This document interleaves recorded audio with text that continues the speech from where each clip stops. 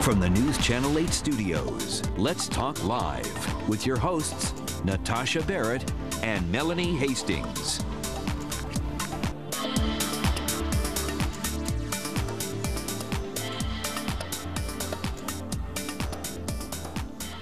Washington isn't known for its affordable housing, and with a lot of people coming here right after college, housing might be tight. But just because you live in a small space doesn't mean you can't live in style. So for the next 5 weeks, we're going to explore ways to maximize your life with big ideas for very small spaces.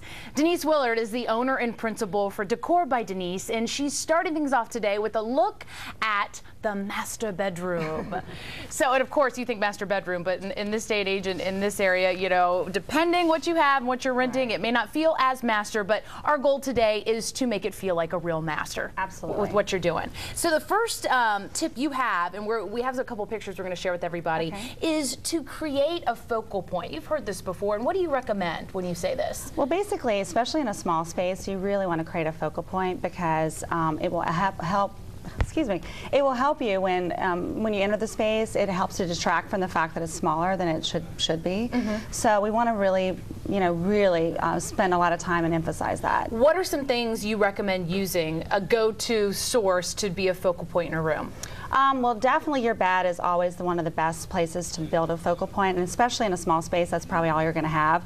In other rooms, sometimes we'll have, a fireplace or something, but in this instance, we're using wallpaper and some drapes that are flanked. Oh, we flipped through it a little fast, but that's okay. We move quick here. That's okay. And in this instance here, we have a painted wall that's basically an accent wall with a stencil above it, and basically what happens is your eye is so drawn to those walls that you sort of forget about the lack of space around it. And it moves up rather than looking in other parts of the room. In the first picture, which we didn't really look at in detail, there were two drapes that were flanking the wallpaper. There you go again. Yeah, because they're floor-to-ceiling drapes, that also draws your eye up, and again helps you to not focus so much on the lack of space. At first, when we looked at that, I thought it was this huge headboard, but that's in fact wallpaper that you've done. Exactly.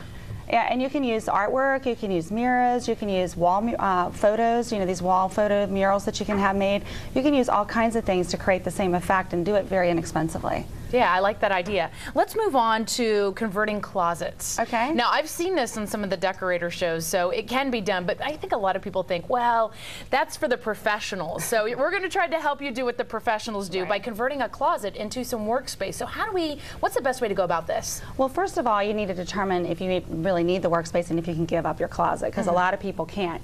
In this case, you can see they've converted this beautiful closet into a beautiful space that's very functional and has lots of storage. And then at the end of the day, when you're done working, you can just close the drapes and have it look really, really pretty. So that's one great idea for how to use your closet space. But again, you have to be willing to give up your closet. That's a hard one for all us girls out there. And you added some storage space right above it. So you really used everything you had. Right. There's basically all kinds of organization built into this to really maximize the space, because again, it's a small space, not a lot of extra space to to really give up, but really needed a workspace to make it work for the homeowner. Next up, we're talking about mirrors. Yes. And mirrors can help in a lot of ways for small spaces. So tell us about that. Okay, well, the example we have here is just using doors. Basically, a lot of times people will talk about using mirrors that are really sort of bland and sort of ugly. You can put a big mirror on the wall, or you can actually convert your doors to mirrors, but usually they're these ugly looking mirrors. The example I had today, I don't know if it's up here or not, but we'll get it up here is actually a really pretty, there are these doors that have decorative etchings and things in them. There you go.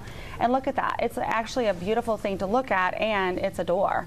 So it will maximize the space, but it's not those ugly looking, just plain boring mirrors. Something like this pretty pricey though?